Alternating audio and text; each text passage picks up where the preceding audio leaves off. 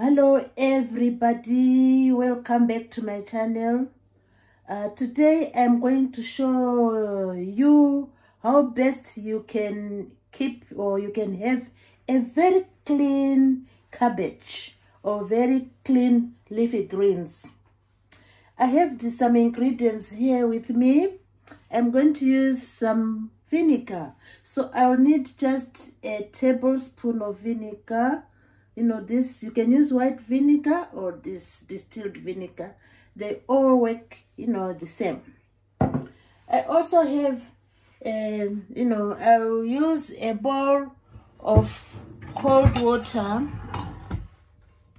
I have a bowl of cold water here with me. So I'll just put a tablespoon of cold water. A tablespoon of vinegar into the cold water. This is just a way to make the cabbage or the leafy greens very clean, free from bacteria and contaminants. So when I finish, soaking for about 5 minutes, then I will, if the cabbage is a lot, I can cut it up, chop it up, and then pack into these, freezer bags for future use. So already I have washed the cabbage. This is the cabbage. I've washed the cabbage already. Cabbage is really nutritious, very rich in vitamin C and fiber and other, nutrients. So it's very good for the digestive system, because of the fiber. So I've washed the cabbage leaf by leaf. As you can see, I washed the cabbage leaf by leaf because, especially during the slug season, snail season, you need to make sure the cabbage is really, free from those pests. And sometimes aphids do build in, underneath, or between the leaves. So it's really essential to unplug the leaves like this. Each leaf, wash it under cold water like I have done.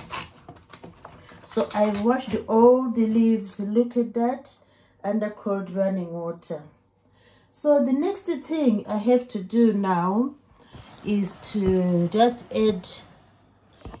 add some vinegar to a bowl of cold water. So this is my bowl of cold water.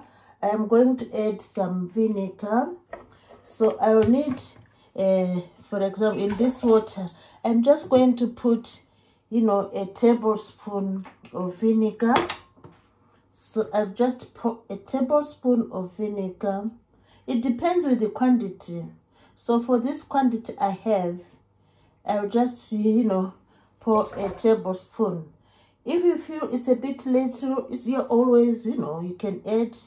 I feel it's a bit little, so I'll add 2 tablespoons of white vinegar or distilled vinegar. Then I've already washed the cabbage, as I've said, so I need to soak. I'll soak the cabbage into the water with vinegar. So I'm soaking the cabbage there into the bowl of water.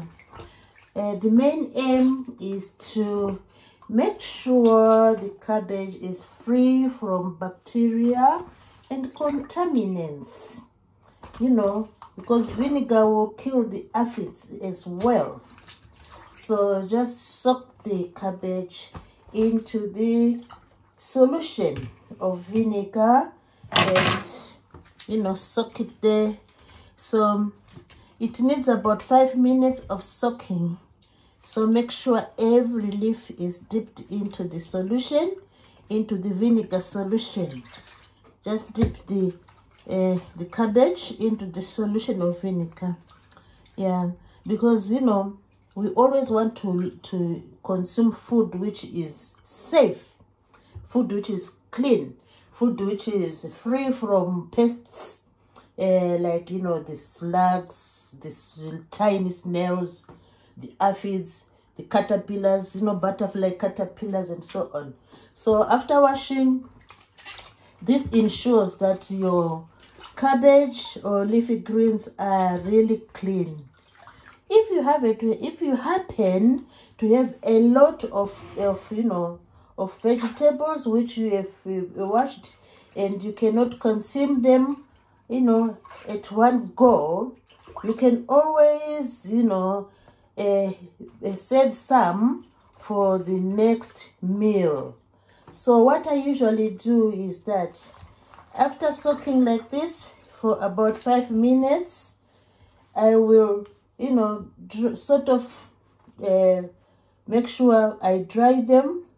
So I usually use I have clean dish towels like this one, a very clean dish towel like this one.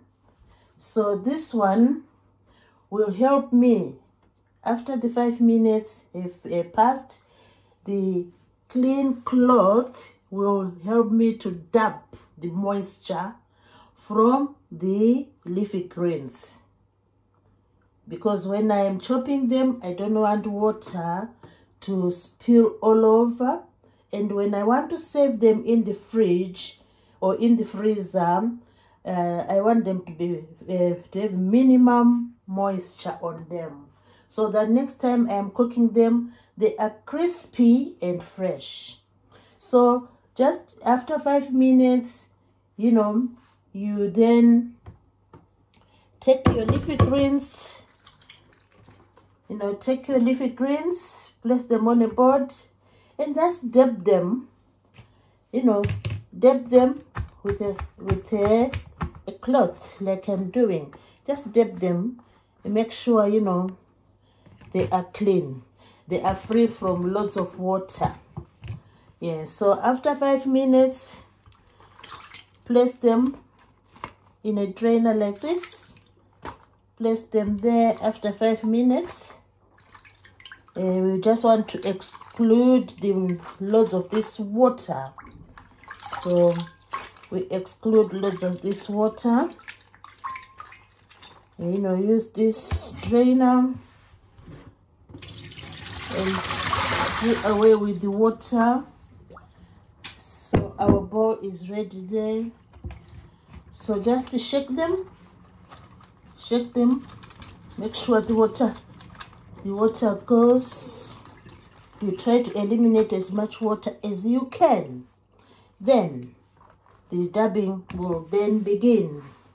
So you just dab the leaves and put them away, waiting for the chopping. So dab the leaves with a piece of cloth, a very clean cloth. Dab the leaves. Make sure you are having your leaf greens without too much water, so that, you know, you can chop them, see, free of water. Chop them and then they'll be free, you know, from lots of water. Chop them afterwards. So dabbing, just dab them with a piece of cloth to remove extra moisture. Dab them with a piece of cloth. I like these vegetables, you know, they are really delicious and full of fiber, like I've said already. So it's worth doing what I'm doing now, so that you enjoy your greens. You eat them with joy and happiness, because they are free of pesticides. They are free of pests and pesticides, and they are free of, you know, other contaminants. You know, like when you use manure when you're growing, so you want your leafy greens to be extra clean. So finally, you can then bring them to the board, you know, bring them to the board. Just make sure the board is dry as well. Just wipe with the kitchen roll. Then you can do the chopping. Chop your greens to your favorable size. You know, chop your greens to a favorable size, because I'm not going to use all of them. So what I'll do is, when I chop them, I know how much I need to use in my meal. Then the rest, I can use freezer bags just to freeze them further, you know, because maybe tomorrow I don't want to eat the cabbage. So the remaining cabbage, I will just put it in the freezer bag and then freeze it in the freezer. See, there's no moisture. Really good. So these are the freezer bags you can use. Very handy. So you can just open your freezer bag. See, very, very handy. Then you pack your cabbage into the freezer bag so that you can use them during your next meal. So this is the best way, and it's very handy because sometimes we don't have time to do these things, but when you have time, you know, you can prepare your vegetables, just a few packets, and then place them in the freezer. So I hope you have enjoyed this tip of how we can preserve our leafy vegetables or our cabbage for next usage. So please continue to follow my videos, subscribe, share, and comment. Thanks everybody for watching this wonderful video. Thanks everybody.